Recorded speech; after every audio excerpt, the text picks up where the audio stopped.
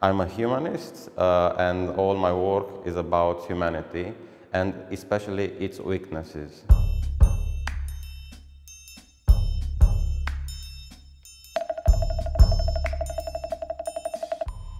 Painting is divided into separate stages. There are several artists that I admire, like Rauschenberg and Baldessari, and both of them were using this type of approach towards the composition.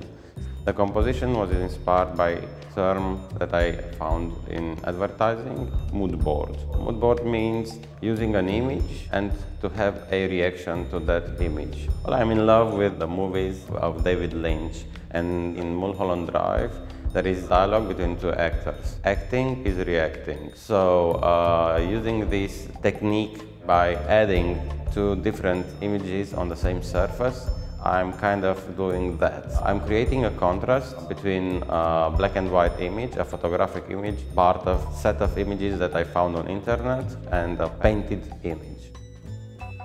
So the first stage is the upper part is produced by a technique called monotype. I discovered it by mistake. It's a unique way of transferring a printed image onto different surfaces, in this case wood, using as a medium the acrylic color. In order to make it more painterly, I use this splash or smudge of color to erase the perfect details of the photography and so on and so forth. The lower part in general is painted in oil and acrylic, mostly oil paint. As a composition, the lower part is inspired by the classical Bodegon compositions of the Baroque. I believe both to technique and statement or philosophy behind the painting, it's a clash.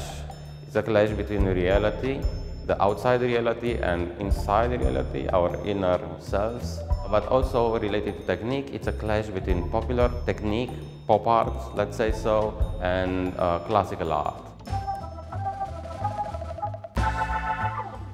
In this case, the subject is talking about religious fundamentalism, especially the snake handling of the Pentecostal religion. The image is taken from the National Archive of the United States government.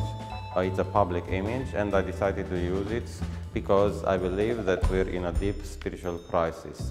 This image is in contrast with the lower part of the painting, a lemon, painted in Baroque kind of way.